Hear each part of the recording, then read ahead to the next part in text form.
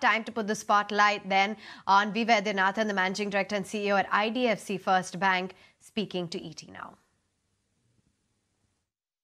Well, it gives me great pleasure now to bring the man of the moment, Mr. V Vaidyanathan, Managing Director and CEO of IDFC First Bank, to talk about the IDFC First Bank and IDFC Limited merger. Now, it was officially announced in December 2021, the fine print in the merger ratio, everything is out, and the market will be reacting to the swap ratio today. Mr. Vaidyanathan, good morning. Thank you for joining us. Walk us through what were the factors and what was the consideration to arrive at the swap ratio? As you know, we have to follow all statutory processes for making this happen. So the basic consideration was that the extent of value of the holding that IDFC Limited shareholders held in the bank, they were holding close to 264 crore shares, and the shareholding of IDFC Limited itself was about 160 crore shares. So effectively, every shareholder of IDFC Limited was holding effectively in a see-through way about 1.66 shares of the bank in any case. But then there was a holding company discount and all that. And then there's a fair process of valuing these things. So after fair processes, we came to 1.55. Okay. Is it fair to assume that IDFC Limited shareholders, they should be given a holding company discount? Because it's only in India that the discount is very high. Globally, that's not the case. Well, like I said, there are fair processes around these matters. There is a value for the bank, there's a value for that entity. There are market practices, there are precedences. This is a fair process that you run through independent valuers, through fairness opinion by bankers, etc. You go through the process. The whole thing is that you find a value here, you find a value here, and you arrive at a value. We think the whole process worked out very professionally, very smoothly, and we're quite happy with the outcome. That's really fair to actually all shareholders. So what changes now for the shareholders of IDFC Bank in the short term, medium term, and long term once the merger goes through? Well, that's a very long question, but let me just say that I want to think long. In the short run, let me just say that there is no overhang of someone holding 40% and what they're going to do with it, and there was so much of market speculation. All that is gone. Let me say speculation is gone. We are going to simply issue shares of IDFC Bank to the shareholders of Limited. Against 1.66, we're going to issue 1.55. That's it. So that's clean. Now, so speculation over in the short run and clarity. In the long run, if you think about it, this becomes a perennial institution because there is no promoter. So think of like how ICICI Bank, HDFC Bank, JP Morgan, whatever. You think of our large institutions, they with a diversified public shareholding, they grow and grow and grow and grow forever. I must, compliment you for the grit and the perseverance which you've demonstrated. It was not an easy merger. It has been a couple of, initially the first few quarters were tough, but in last 4 to 5 quarters, the banking business of IDFC First Bank has made a roaring comeback. So can I say that the bank and the franchise has just embarked on a multi-year growth journey? I 100% think so.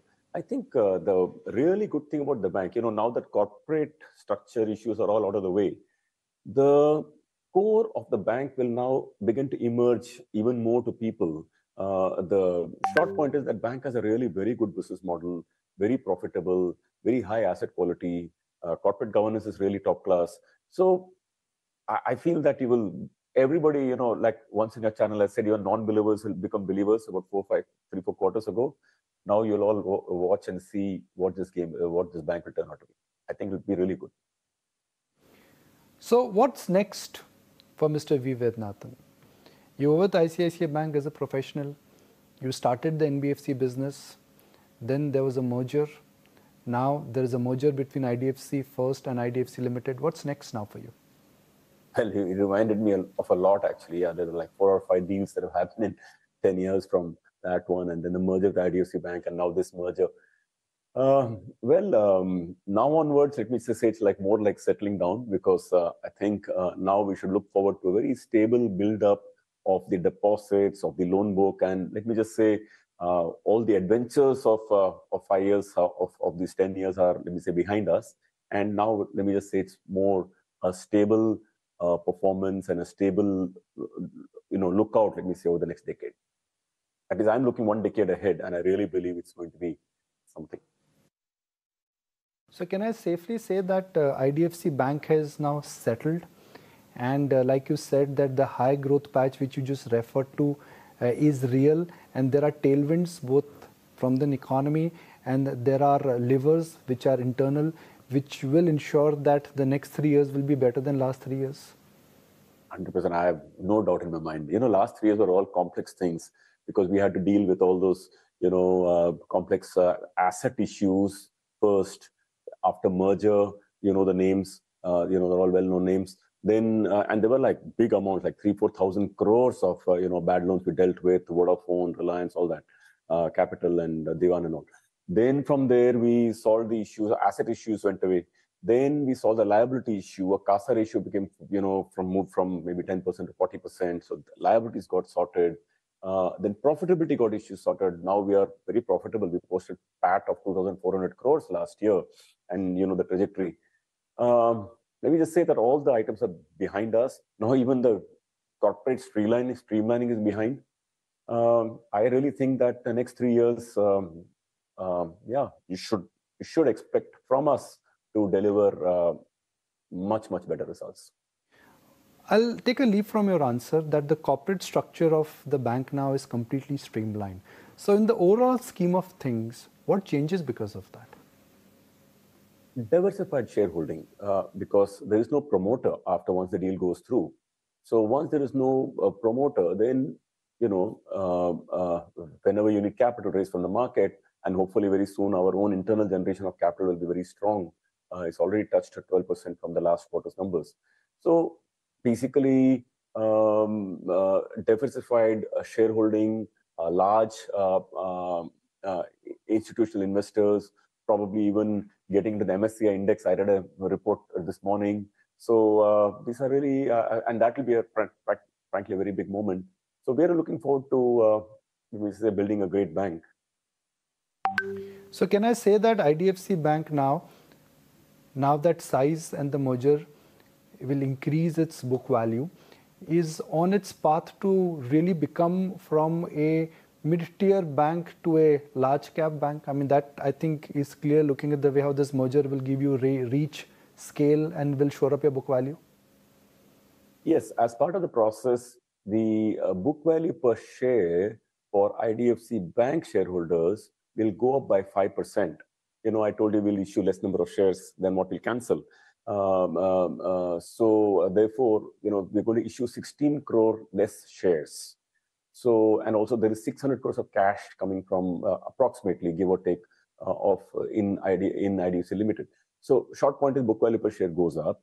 And that of course is an immediate upshot, let me say. But finally, of course, in the longer run, these things will be forgotten. What we're going to build will remain. And personally for you, if I may take the liberty of asking, are you feeling settled about this marriage, or you're still looking out for new adventures? No, there have been many adventures over the last many years trying to find a stable landing place, let me say. And I think we found a stable landing spot. And, we just look forward to a happy marriage from here on, yeah. Well, I haven't had a chance, Mr. Vaidyanathan, to meet you for a long format interview, but now that this merger and the swap ratio has gone through, I'm hoping that, you can accommodate our request for a long interview where we can do chai and coffee ke upar gup shop. It could be chai for me, and I'm sure it'll be coffee for you. Thank you. Look forward. Appreciate your time, sir. Thank you very much.